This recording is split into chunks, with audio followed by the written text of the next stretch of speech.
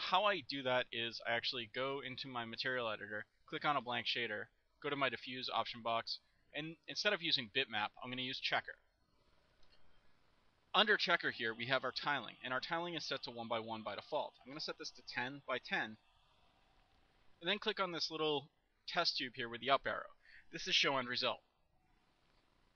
This will display our map, and this map has 100 little checkers on it now. So with this shader, I'll apply it to our model and click on the show map and viewport, and you'll see that the model appears all chaotic. And that's because it doesn't really have any defined UVs. It has the inherent UVs that are created on the creation of the object. And just so that we can see what's going on here, so I'll go to my modifier list and go down to the unwrap UVW modifier. When I click on that, you can see that this is my texture space. We can't really make heads or tails out of any of this. So we need to do some adjustments and do some projections to our model before we begin messing with the unwrap UVW. So I'm just going to delete that. To get a quick start, we could always just go and planar map this. So we could just go modifier list, go down to the UVW map modifier. Our type here is planar, so it's doing a flat projection down on top of the surface. But we want to change the alignment. So we want to change it to Y or X, and I'll just do Y. And this is going to do a front projection that projects through into the back. This works for some objects, but again, for our character, it's really not going to work. I mean, it will work for his face and the front of his coat, but when we look at the sides, it's really messed up, and the back looks fine. So this doesn't work the way that we would like it. So we are going to be using that UVW map projection to do our different surfaces. However, we're going to be doing it a little differently. We're going to actually be selecting a series of objects or a series of faces and then working from there. And if you remember, we applied smoothing groups to our model. So we're going to actually use the smoothing groups to help us out. So I'm going to go down right here, and I'm in my polygon subobject mode right here, and right now I'm going to do select by smoothing group, and I have 7 smoothing groups, so I'm going to do 1 and hit OK, and then it selects the faces for our top hat. With those faces selected, I'm going to go down to the UVW map modifier, and planar map is just a flat projection. It's not really the shape of our selection, so I'm going to go to cylindrical. And cylindrical is a cylinder projection around the hat, so it looks a lot better. Then I'll just click on fit, and that really doesn't do anything. Fit will just expand the cage to fit around the selection. Then I can adjust my length, width, and height values, and I'm going to just adjust the height value so that I get checkers that are square. Keeping in mind that the hat itself is tilted, what I want to do is click on the plus symbol to get access to the gizmo here, and then press E. So I bring up my rotate tool. And I'm just going to rotate this so that it's about the right angle for the hat. Then I'll go to the side view and do the same thing. Then jump back to perspective.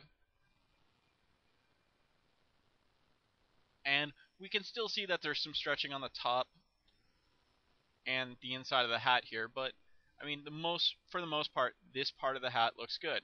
And I mean, when we think about it, the hat itself is that this is going to be black or a dark color, but being able to see the sides of the hat, whether there's a trim or something, is more important. So this will be sufficient, and I'm just going to get out of the gizmo, click on the UVW map modifier so it's gray, and then right click and collapse all.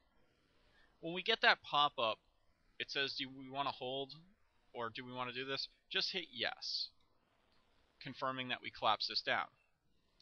So now I have that selected, and now I'm ready to move on to the next smoothing group.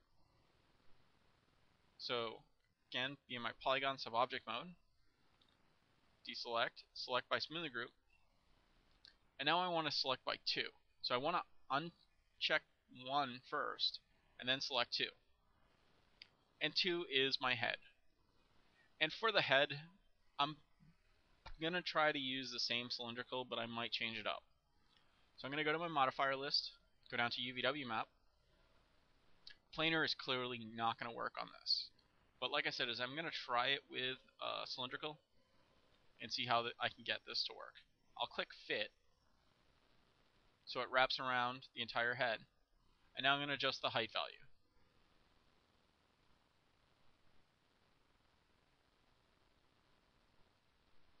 And, I mean, there's some stretching on the nose here, and there's some stretching on where the hair is, but overall it's not too bad.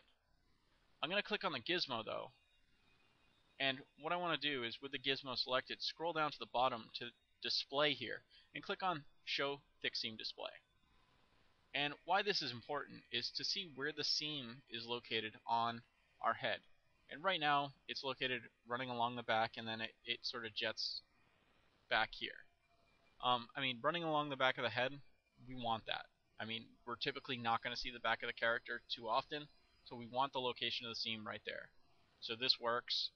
I mean, again, the front of the face looks pretty good. The nose is the only thing that could have some stretching issues. So this looks pretty good, and I'll just collapse this down. So we have 2 sections down, and we're moving on. So select by smoothing group, and uncheck 2, click on 3, and 3 is the shirt here. Modifier list, UVW map, change my alignment to Y, and then click fit. And this is one that we can actually get away with a planar map. So it's just going to be a flat projection onto the front of his bodice here, and I'll just adjust the length or the width. Again, trying to get squares.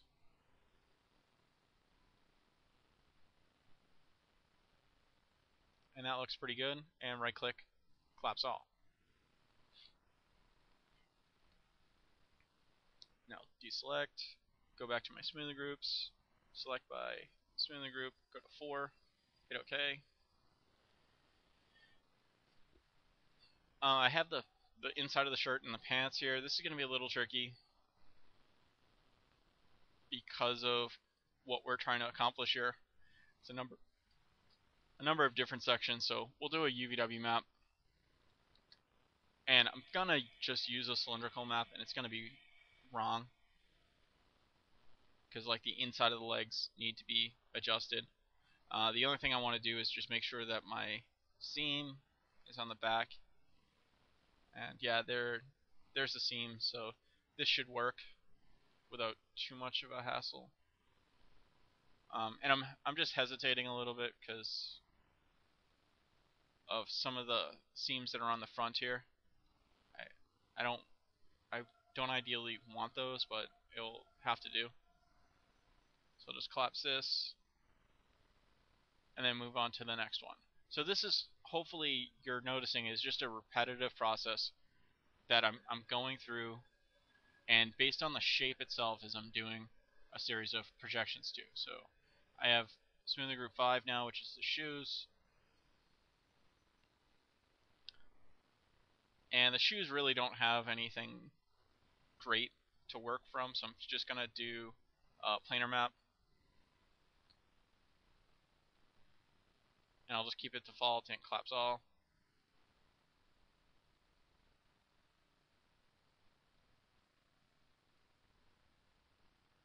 I'm on to 6, which is the jacket. With the jacket, again, UVW map. I'm going to try a spherical map.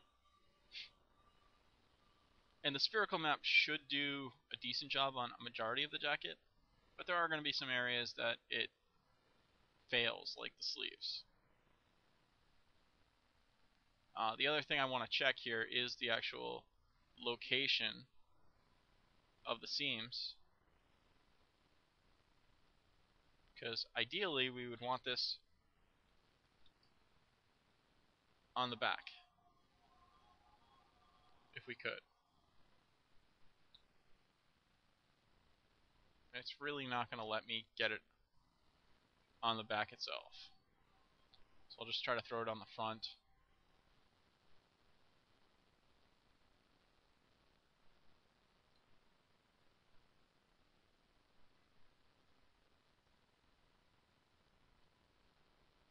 Yeah, I'll just throw it on the front. And the sleeves themselves are messed up, and we'll have to work with that. But you can see that the coat itself doesn't look too bad, or at least it shouldn't look too bad. I'll just collapse this down and move on to the next and last selection, which should be the hands at 7. And with the hands, we're just going to do a planar map to a fit, and then adjust like the width or height.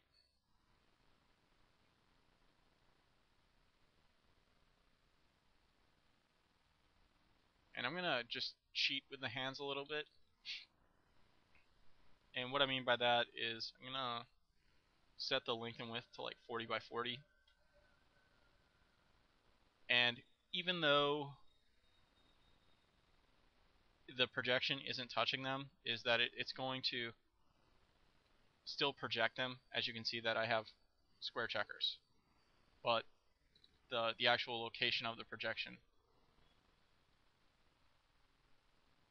is right here.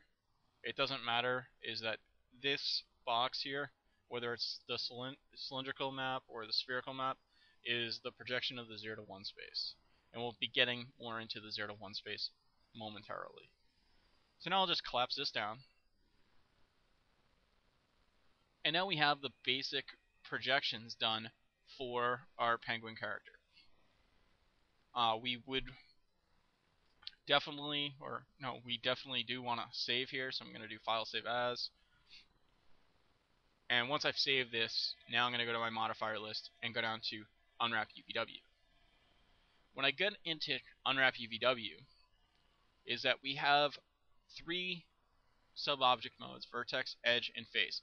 These are the only sub-object modes that you want to mess with, alright? You don't want to come back to editable poly and jump to any of these. There are instances when you may do this, but do not get in the habit of doing this, because you will destroy your unwrap and waste a lot of time. It will be frustrating. So once I have the unwrap here, like I said, we have our vertex, edge, and face sub-object mode. Great. What we're going to do is right here under parameters, we're going to press edit. And we saw the UVW space before, and it looked all messed up. And I mean, this looks as messed up. However, it's not as bad as what it might seem. The reason I say that is that if we jump to our face sub-object mode, and right here under our selection parameters, is we have something called select CG. CG, or sorry, not CG, SG. Select SG.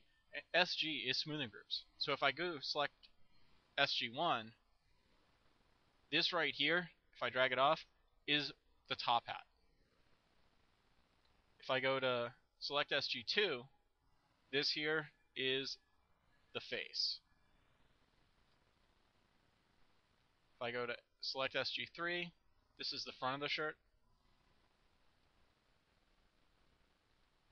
If I go to select SG4, here's the pants and the trim.